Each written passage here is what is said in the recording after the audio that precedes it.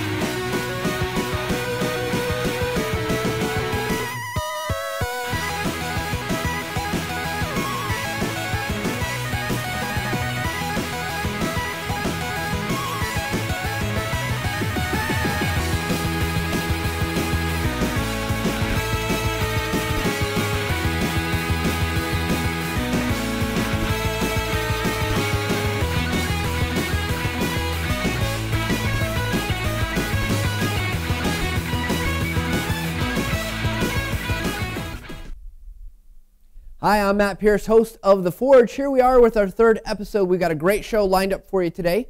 Just want to remind you that if you're following along on Twitter, you can use the hashtag TSCForge, and you can always email us at theforge@techsmith.com. Today we're going to be talking with Daniel Park, author of Definitive Guide of Camtasia Studio. We're also going to be talking with Justin Carpenter from our technical support department, Conan Heiselt from our instructional designer on Camtasia for Mac, and then we got a special guest for you we'll talk about in just a little bit, celebrating its success here at TechSmith. So let's jump right in. We're glad to have Daniel Park here. Daniel, thank you for joining us. So, hi, Matt. How are you? We're doing great. Yourself? Oh, I'm doing fabulous. Good. Now, Daniel, I know, you and I have had a chance to talk previously, and we've met each other before, but my guess is not a ton of people know about you and who you are. So why don't you give us a quick background of who you are and what you do? Oh, gosh. I know there's so much, right? Yeah. I'm a former TechSmithy. I started at TechSmith in 2000 and stayed there for 3 years. And I'm married to a Spaniard, and she made it clear to me that if I wanted to marry her, that eventually I would have to go back to Spain with her one day. Hence, so that's why we're I having a did that Skype conversation. in 2003. And started my own consultancy specializing in screencasting. So I work as a professional screencaster and do training on Camtasia Studio and other multimedia tools. And I got approached a few years later about writing a book about Camtasia Studio. It was back on version 3 of Camtasia Studio at the time, and took me about a year to finish that, and I've been cranking them out ever since. So let's talk about the book a little bit. When you were Sure. first putting it together, what was your goal in trying to achieve with a book on Camtasia? What did you hope to convey to people that were going to read that book? I wanted it to sort of serve two masters. First, as a training tool,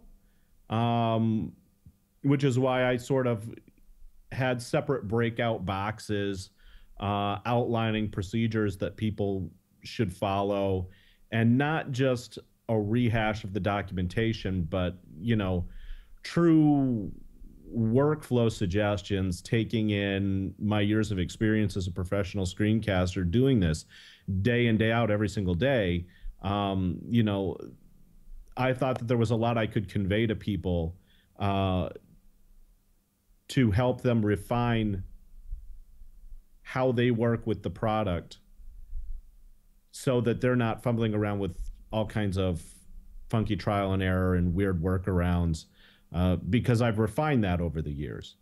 So I wanted it to be a good training tool. And this is why I put exercises at the end of every chapter, for example. But I also wanted it to serve as a really good reference work, which is why I was always very insistent with the publisher that we need to have a really, a very kick-in complete index so that people could, on a whim, look up information very, very quickly.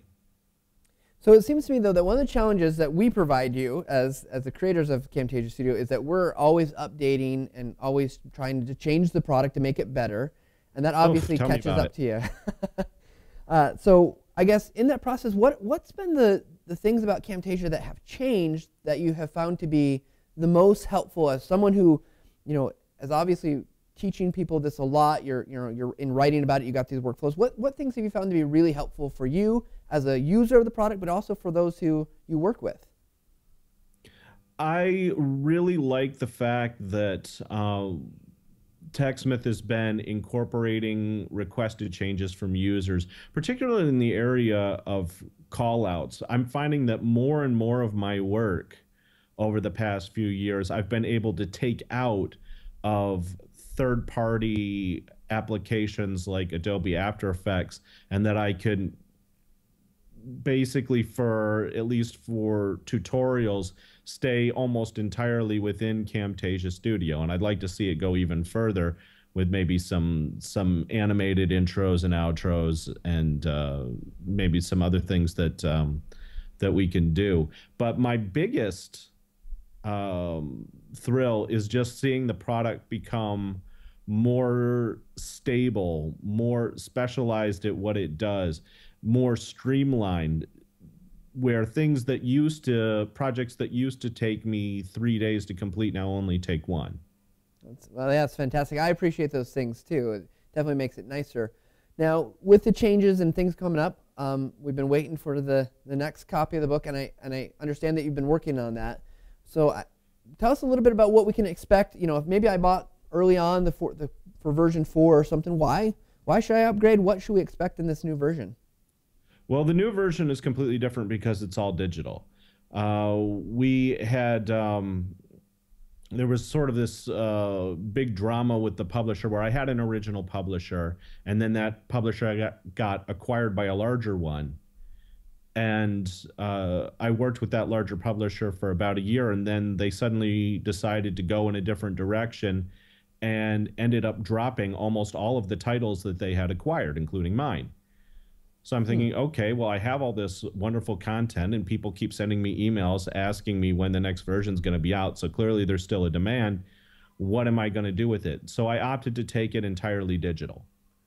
So Camtasia Studio, the definitive guide, is a paper book, has ceased to exist, but in its place, there's going to be a digital copy that works just like a regular book. And then you click on a page, and you get the little animation where it flips pages, but it's got all the advantages of being digitized. Easy searchability, for one. Another cool thing is that when you're dealing with paper books, full color printing is really prohibitively expensive unless you're talking about art, coffee table books. But printing those is outrageously costly, and the cost of those books to the end consumer reflects that. So it seems like it's going to be a lot more. Oh, sorry. I was going to say, it seems like it's going to be a lot more rich and of an experience to go through. A lot more rich and colorful, because a computer doesn't care between grayscale and color in terms of cost. So, lots of color. And another cool thing that we can do is, with screenshots in a paper book, you have to shrink them way, way down. And, but yeah, you got people squinting at them thinking, okay, what is that little button again? And one thing that we've been able to do is to have let the pictures be blown up. In other words, you see a screenshot on the page, you click it, and then you have this neat little lighthouse effect where it blows up full size, so people can really see what's going on.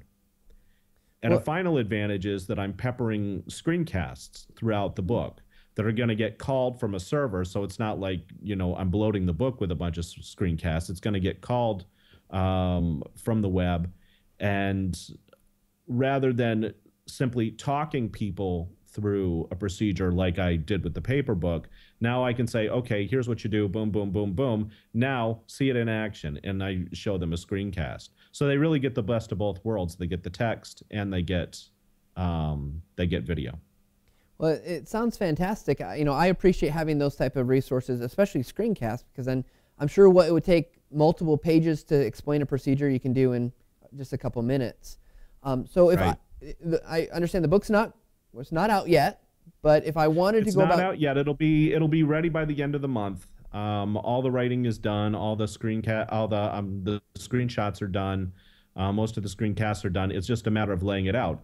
And as I used to have a publisher who did that step for me, it's been a little bit of an education.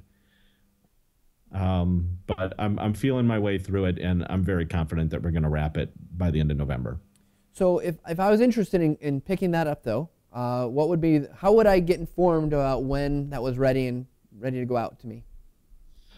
The best thing you could do is pop over to my site, which is dappertext.com, and sign up for our newsletter, The Screencaster, which, in addition to announcements about the book, is also a key to really great newsletter content about the use of Camtasia Studio and TechSmith products and screencasting in general. And we're really ramping up work on the Screencaster. We've got a lot of really good content ideas, and I'll be plugging away on that. Well, it sounds fantastic. So again, that's dappertext.com. They can go and sign up for the newsletter. I guess, do we have a prospective cost that you want to talk about? What that's for picking it up, or not quite there yet? No, the book will cost $49. And with this organization that I'm working with, that's setting up all of the e-commerce that specializes in e-commerce for books. They've got some DRM on it, but I hate draconian DRM as much as anybody. So I always, when they give me a choice, I always lean toward being as lenient as possible. So that money buys you activations on 3 machines. Just because I wanted to be, sort of cool about it and leave room if you upgrade your machine or get to a new one or want to put it on your computer at home in addition to work. I don't want to have a problem with any of that. So I give people 3 activations. I don't cripple printing in any way. So assuming you have enough toner and paper, you could print out the whole book if you want to. If you want to. You probably need a dedicated backpack just to lug the thing around, but so I think we provide really, really good value for the money. Right now, there's another training product on Camtasia Studio out there. My buddy Lon Naylor puts out an all-video version, a training tool for Camtasia Studio, and that runs about $300. And even that I don't think is outrageous if you're really serious about getting up to speed on a particular software product in a hurry. You see, I don't know if this is just my temperament or just what I've learned being self-employed for the last 7 years, but over time I've come to view my time as having an intrinsic dollar value. Certainly. Most people don't think that way, and they should. Because when you pick up a guide like mine and you work your way through it and you do the exercises and you have it there for reference, a project that might take you 2 weeks could only end up taking you 3 days. Yeah, it's definitely a big time saver.